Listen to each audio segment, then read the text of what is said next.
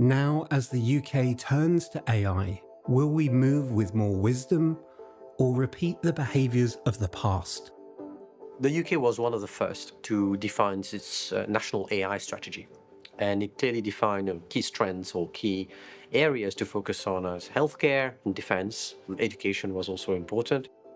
You know, the UK are genuinely getting behind this. There is a sense of belief here. If only we could sort of organise ourselves in the right way to start to see those wins and get those results, you know, wouldn't it be a great thing?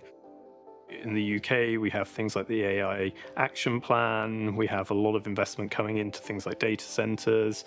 We have a lot of focus going on into civil service reform and the productivity of the state, including in areas, again, particularly like healthcare.